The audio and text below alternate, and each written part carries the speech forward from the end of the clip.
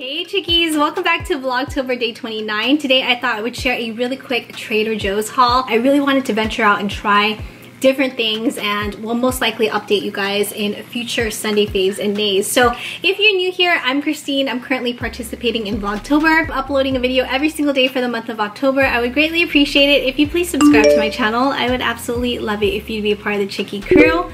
Also, hit that bell to be notified of new videos.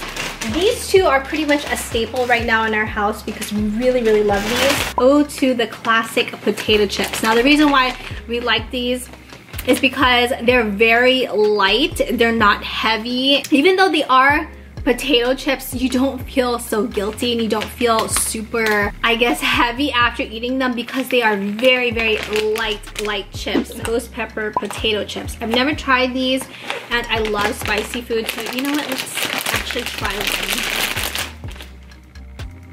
I mean, you can definitely smell that there's some spice, but it's not that bad. Here's the chip itself.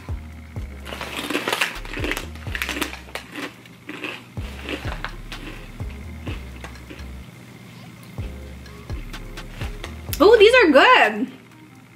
And I love that little kick of spice.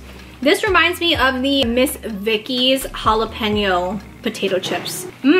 Okay. Those mini marshmallows. These are supposed to be gluten-free and also vegan. I thought this would be great just to kind of maybe put a few of them in my black coffee if I'm not having any creamer. A bundle of the organic medley of potatoes just to kind of incorporate into some of our meals. Really great side dish. 4 chocolate croissants, just proof, let rise overnight and bake.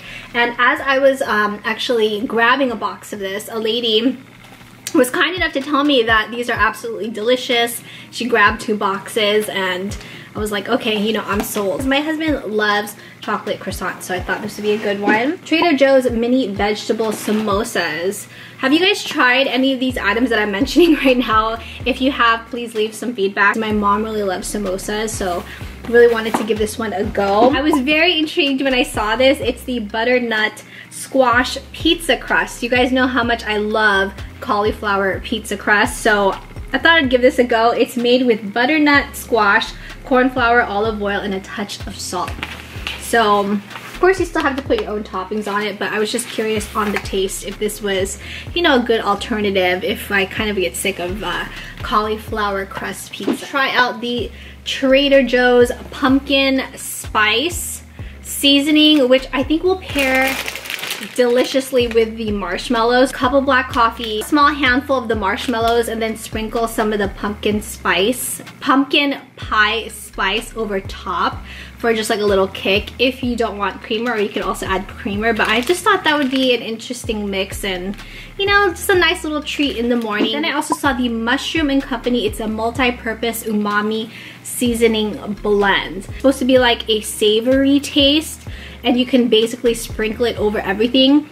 I was about to get the everything but the bagel seasoning, and I decided, you know what, let's step out of our comfort zone and get this one instead. Speaking of trying other things, ended up getting some alcohol, which is also something different for me. This is the Simpler brand wines. It's the peach Italian wine cocktail. There are 4 cans in here. I thought this would be great to kind of drink on Halloween, just for kicks while passing out candy, if anybody even doorbells this year. So let me know if you guys have tried any of the food items that I mentioned in today's video, and what are you guys curious about, and what are you thinking about picking up next time you go to Trader Joe's? Or if you have any suggestions on items I should try out. So I hope you enjoyed today's Trader Joe's haul. If you did, please make sure you give this video a like, subscribe if you have not already. I would love for you to be a part of the Chickie crew.